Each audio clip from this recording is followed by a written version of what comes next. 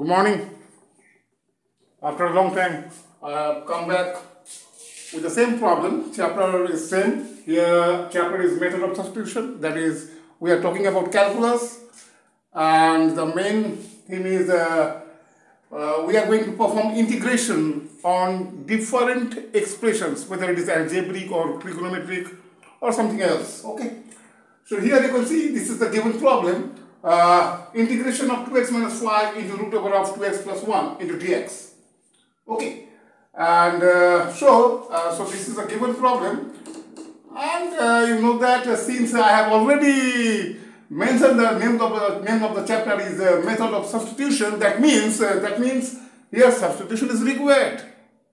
Since name of the chapter is given, but in your exam name of the chapter will not be mentioned. So you have to practice carefully, so that just after having a look on the given expression for integration, you can easily identify or you can easily decide how to solve the given problem. Okay, but here, since the name of the chapter is mentioned, so you know that how to solve this given problem. Okay, format is standard. So since the format is standard, so substitution is also very easy. So here you can see root over of 2x plus 1 is there. Simply you put 2x plus 1 is equal to a new variable, say it is z square. Okay, so let 2x plus 1 is equal to z square. If you take 2x plus 1 is equal to only z, then also the problem can be solved. Same result you will get. If you take 2x plus 1 is equal to z cube or z to the power 5 or z to the power n, then also the problem can be solved. But if you take 2x plus 1 is equal to z square, in that case the problem will be easiest. Okay. Means solution will be easiest, not the problem. Solution of the problem will be easiest. In that case algebraic calculation will be minimum. So here we have taken this substitution, and just after making this substitution, you have to differentiate both sides. So I am going to differentiate both sides of this. So on differentiation, the left side we are getting what? We are getting 2dx, and in the right hand side we are getting 2z dz. Okay, right? So from here 2 and 2 are present both in the left hand side and the right hand side. So they are cancelled, and we are getting dx is equal to nothing but z dz. Okay.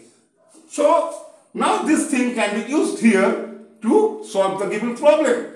But before that, here there is one expression 2x minus 5. So you have to write down this expression in terms of z. So from here, what we are getting? From here we are getting x is equal to z square minus 1 divided by 2. Therefore, what is the expression for 2x minus 5? Therefore, 2x minus 5, this is the given expression here. This is equal to what? 2, and x means this one, so z square minus 1 divided by 2 minus 5. These two and these two are cancelled. So what we are getting here is z square minus 6. Okay, am I right? These two and these two are cancelled. So z square minus 1 minus 5, and it makes z square minus 6. Now the solution of the given problem becomes so easy. So here this is equal to what? This is equal to integration of this expression, and this expression is nothing but z square minus 6. So I am writing the same here, z square minus 6, and here root over of 2x plus 1 is there, and which is equal to z, not z square. Okay, so z and what? Dx is there, and dx is z dz.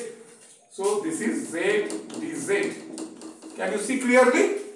Let me check whether everything is visible or not. Okay, actually there is no helping hand while I am recording this video, so everything I have to do on my own. Okay, and so what is the expression here? Z square, so z to the power 4 is there, z to the power 4 dz.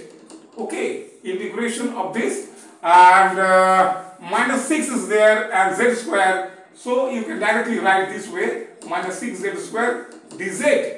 So what is the integration of this? This is 1/5 of z to the power 5, and this is what? This is z by 3, that is 6 by 3 z cube plus a constant of integration c should appear here. And what is z here? Z is root over of 2x plus 1. So now you just put the expression for z to get the result in terms of x. So 2x plus 1, this is power is half, root is there, that means power is half, so this becomes 5 by 2 and minus 6 by 3, that is 2, and z is again 2x plus 1 whole to the power half, and 3 is there, so 3 by 2 plus c. So this is the answer to the given problem. Okay. Yeah, everything is visible. There is no problem at all. So you can see that the length of the solution was so small, and the solution procedure also was so easy. Okay. So, okay, anyway, I don't have any time to discuss anything more on the same topic. Anyway, next I will post one more video, okay, regarding the same chapter. Same topic will be there, problem will be different. Okay. Anyway, thank you for being patient in watching my videos, and have a good day. Thank you once again.